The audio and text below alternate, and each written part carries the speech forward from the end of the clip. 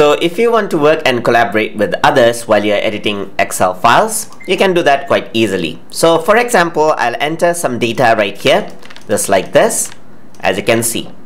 And now what I'm going to do is I'm going to save it by pressing Ctrl S.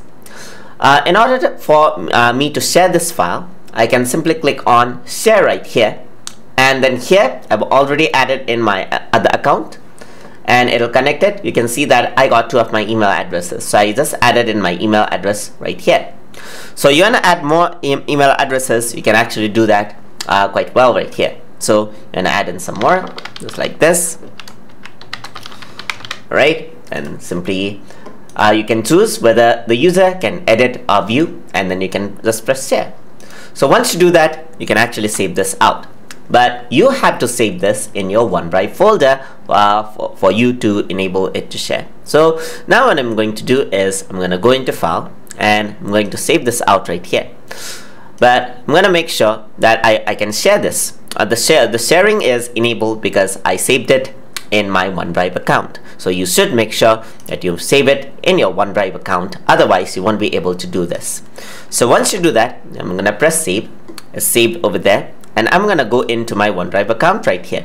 So this is the link that I actually received. So I'll receive an email like this, as you can see right here.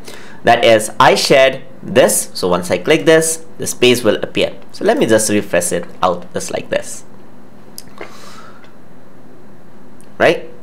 So you can see that I got the data right here, which I edited in my Excel. So I can actually close this. I can actually edit it back over here inside of my browser.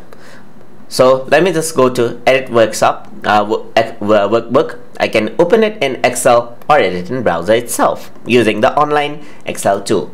I'm just going to click Edit in browser itself. Alright, but it says someone else is editing Workbook. Because I'm editing, we cannot work on this simultaneously, so I have to close this first.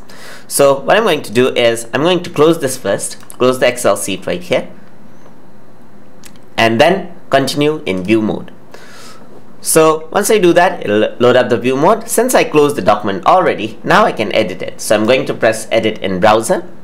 It'll open up Excel online, and you can see that editing mode is now online. So I can make the changes just like this, whatever I want, and I can press file and save it up. So I can simply save this out just like that, and the documents, everything will be saved right here. I can save it, save as, and everything else, save it, share it, and so forth, and when I actually go back into Excel and the other user opens the data, then they'll see the new data in there. So that is how you can work and collaborate with Excel online by using Microsoft Excel share tool. Hope you guys learned something as always, and as always, please like, comment, share, and subscribe.